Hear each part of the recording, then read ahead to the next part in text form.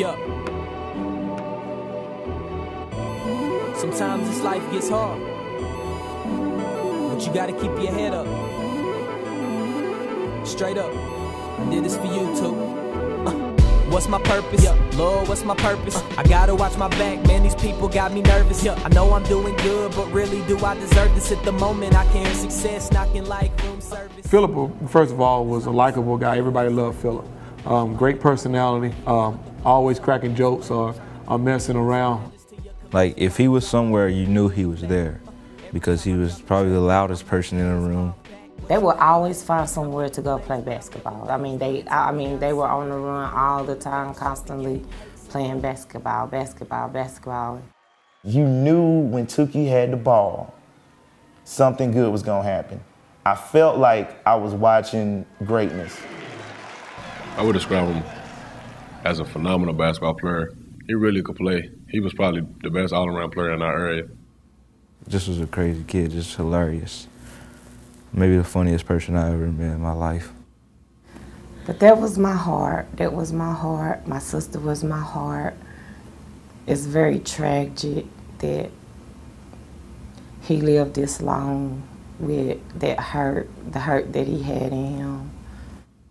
Phillip Tookie Stanford was the only son in a family of 4.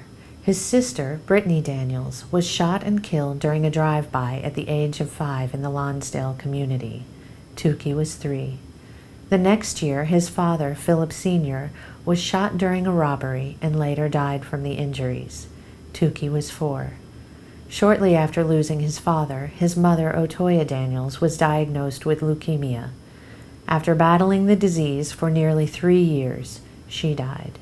Tookie lost his last remaining immediate family member at the age of 7. With Tookie, you saw yourself. Not only was he representing himself, representing his school, he was representing his whole family. He was the only person left. Now imagine that burden of not only your school, but your entire family, because you're the only one left. You have to carry on that whole legacy.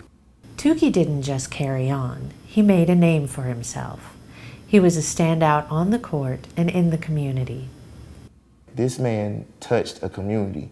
When they talk about Lonsdale, this man was Lonsdale. I would let him know you are very strong. No matter how much you think people don't care about you, the whole community cares about you. Like, you are the community's child. You are your neighborhood's child. In the mid-90s, we had a chapter, we had a couple things that were going on. We had several juveniles who actually had sort of kind of gone out of control. They'd gone nuts with weapons and vehicles and were engaged in a series of drive-by shootings. It was probably because they were so young they didn't know any better. You know, back then, you couldn't even wear a star jacket if it was red or blue because you could have got shot. It didn't matter how old you were. And it was a very turbulent time back then. We also had kind of a cocaine war that was going on in terms of distributorship of cocaine sales in the city. So you put those two things together and it spelled an increase in violence that most people at the time didn't really pay attention to until Brittany was killed, and then suddenly everybody went, whoa, what's going on? It was my brother's wedding. He was getting married. I was at the church.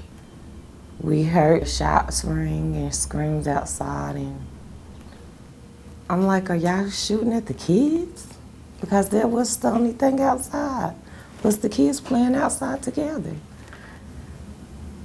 And they kept saying that Brittany was shot, Brittany was shot. One of the bullets had hit her and she died instantly.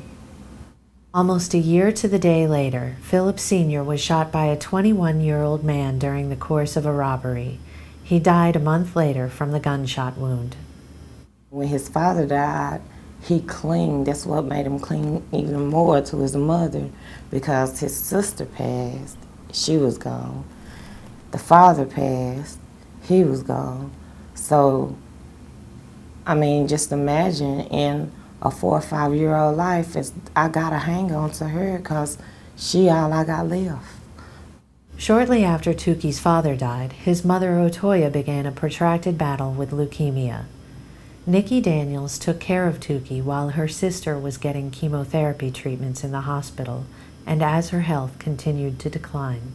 When nighttime came, he wanted to go home with his mother, be with his mother, sleep with his mother, and wake up beside his mother. While in the hospital, Otoya and her son spent as much time together as possible. He would lie beside her in bed and color in his coloring books. If it was after hours, they would talk on the phone, sometimes until he fell asleep. But after 3 years, when Tookie was only 7 years old, he lost his mother to cancer. Phillip really, really, really deeply, so badly missed his mom. He wanted his mom, he missed his mom, he loved his mom, he always was mama's boy. It's just something about when your mother hugs you and tell you everything's okay. It's like everything's okay. He longed for that. I never talked to him about it because I didn't want to. He was always so happy. I never wanted to be like the reason to talk to him about it and make him sad or whatnot. They're like, well, he's always so happy and he's always laughing and smiling and making everybody laugh. And I'm like, that's what you see. I see the deeper side. I see the feelings that he actually have. We take his feelings and bottle them up for him, basically. And I feel like his feelings were bottled up for too long. They all came out and he couldn't handle it. On the afternoon of January 25th, 2012, Phillip Tookie Stanford took his own life.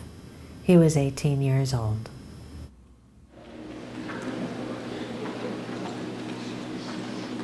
He had a character to make you laugh even when he was hurting. He was very charismatic. Everybody really loved him. He was always the life of the party on Twitter and on Facebook. He really kept everybody entertained. He was lactose intolerant. He just passed gases in like the strangest places, and you couldn't help but to smell it. It was terrible. He'd be eating a bowl of cereal at my house, and he'd be like, "Oh, I forgot I was lactose intolerant." And then for the rest of the afternoon, it'd just be crazy in there. My mom should be like, "Tookie, I know you did that," and he'd just be like, "My bad." He was able to, you know, deal with all those different tragedies and still, again, have a positive outlook, be positive all the time, to be uplifting, to be, he was that person that made everybody else smile and everybody else's day good. He was that guy. There's some people that just are that guy, or they just that cool. Jay-Z's that cool. Tookie was that cool. He just, you know, I couldn't say anything bad about him.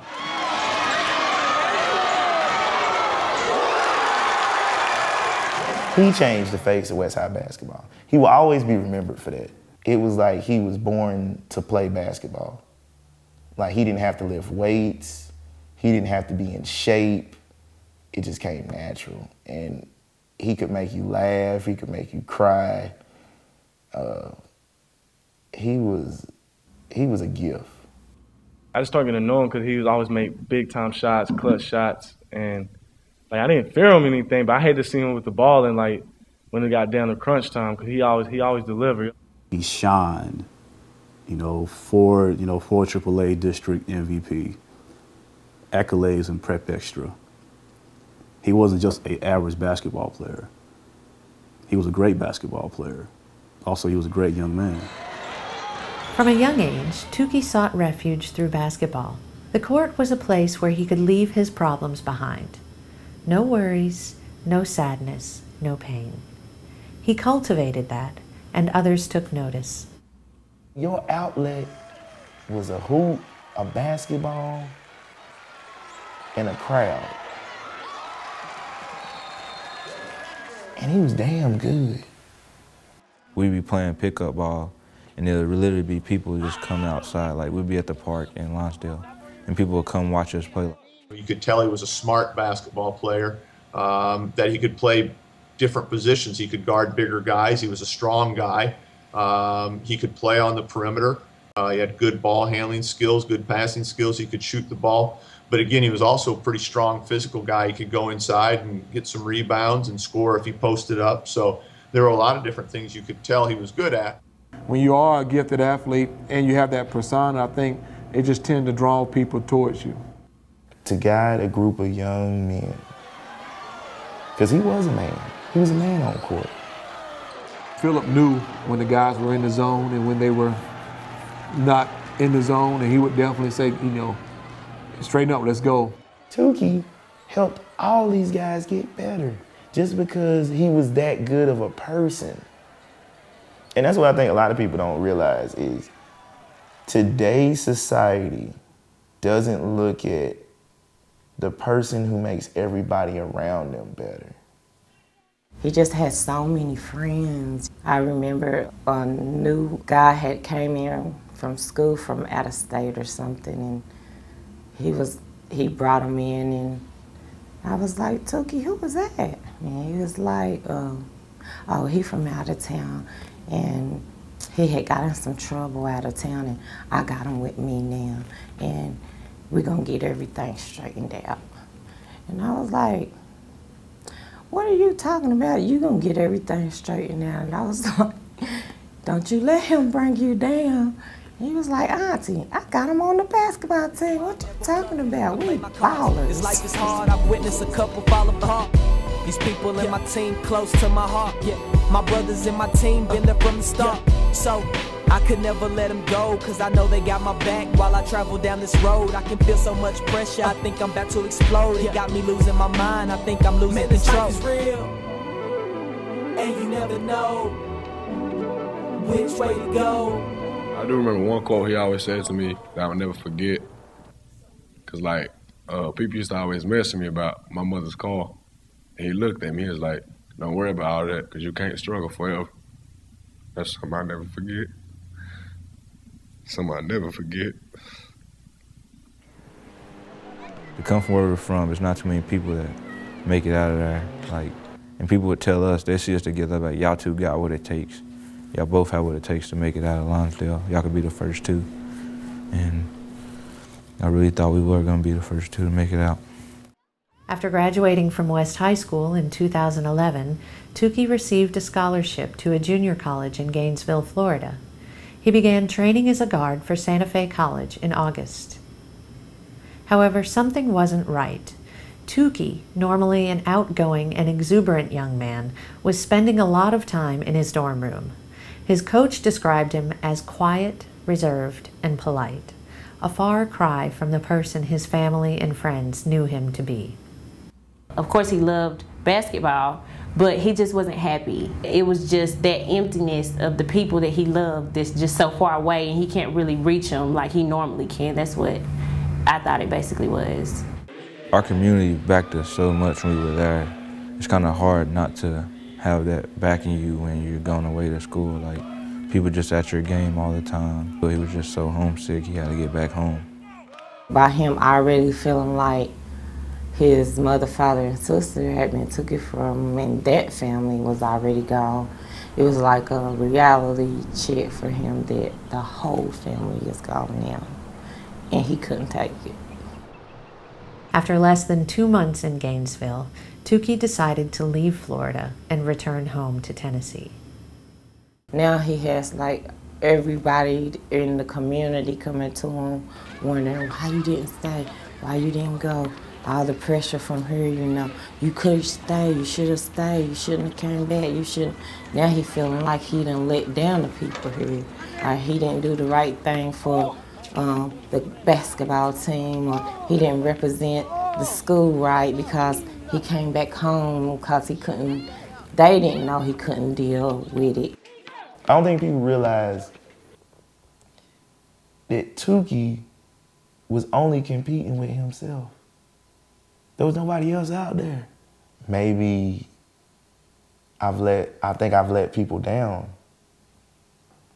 So why not just part my ways and go? He was like, I think about everything that I go through that nobody notices. And out of the 18 years of my whole life that I've been living, this is the worst that it's ever hit me, that I don't have my family and I'm not where I actually want to be. The question of why was he back from so many different people that supported him, it kind of like put him in a funk. My mom had called me and she was like, Tookie's uncle was looking for him. I texted him and I was like, call me. And then I called his girlfriend and I was like, have you talked to Tookie? And she was crying. I'm like, what's wrong with you? She was like, Tookie shot himself. I was like, what? Ma'am, I can't understand. You're going to have to calm down. My nephew just shot himself. He is bleeding everywhere. What's the address? I'm like, Mom, what's going on? And so she gets to the emergency room, and I just hear people in the background just crying. And she gives the phone to my aunt and Tookie's aunt. And she's like, do you want me to tell him? I was like, tell me what? And she was like, before she even got to finish, I just threw the phone and just broke down crying, and all these people were calling me, and they're like, Tookie's gone. I mean, Tookie shot himself. Are you all right? I'm like, man, I don't want to do anything anymore. I just want to go home. I want to see my brother. And it's just like, everybody's calling like, are you all right? I'm like, man, it's like, I don't believe it. I don't believe he's gone. I want to talk to him. And so I keep texting him, and I keep texting him. He's not texting back. Yeah, it's just, I read those texts every day. And it just like hits me that my brother's gone, like every day. Like I have dreams every night. I'm talking to him and they still here. And so I asked my mom again, I'm like, is he really gone? She's like, they're in the room. They saying he might be all right. And I'm like, is he gone? She's like, yeah, he's gone. By night and by day. Oh my God, not him. Despite with everything, like not him. The last person in that family, anybody but him. When he died, it hits you. It hits your soul because you feel like you're a part of him. The Lonsdale community lost somebody so special. That community lost somebody that was one of their only hopes. He was more than just a boyfriend. He was the best friend. He was like my brother, like my protector, everything. I felt safe, like while I was around him, no matter what was going on. He wasn't like mine, he was mine. He was my third child. He never got the understanding of how did his mother, father, and sister end up leaving, and he didn't get to go. So we're also talking about a child's question that never was answered. We mourn, we move on. Not only do we move on, we become better. We do great things in honor of him. There's this guy who was a rapper, and he said, I'm living out the dreams for all the people who never made it this year. So the kids now live out your dreams, do the best that you can for Tookie, because he didn't make it. Lord knows what that kid could have done, but with you there, and you're still here, you could do great things in his honor. If you're not gonna do it for anybody else, do it for your friend. And I just remember the last thing he told me was to represent Knoxville. So I feel like me and Brandon was doing something that he probably wanted to do, but since he didn't get the opportunity, he wanted us to do it for him. Like, kind of like if we made it, he made it. Because, he's like a part of us. We both talked to each other a lot about it. We're like, we're going to make it out of here and we're going to do a lot for this community. And now we're still going to make it out of there. He's with me, so we're both going to make it out of there. The lesson that I've learned through this is basically to stay strong, because you never know how strong you are until you have no choice but to be strong. No matter how many obstacles you're hit with, if you're still alive to breathe and talk about it, then you're blessed. Life will throw you some storms. But if you trust God, that he'll see you through the storm. And that you can move forward, whatever is thrown at you, you can move forward and get through it. And that there's a community of people that do care. And so that whenever you feel like there's no options, there are. I said I'm gonna keep a 3 in the air, and I'm gonna keep a 3 on my heart. every day. And I've always lived with the motto of you have to live every day like it's your last. The moments we have are so precious. I miss him so much, and I love him so much. And I wish that day never did happen, but it did. I don't know what exactly all was going on in his mind that day, but God do.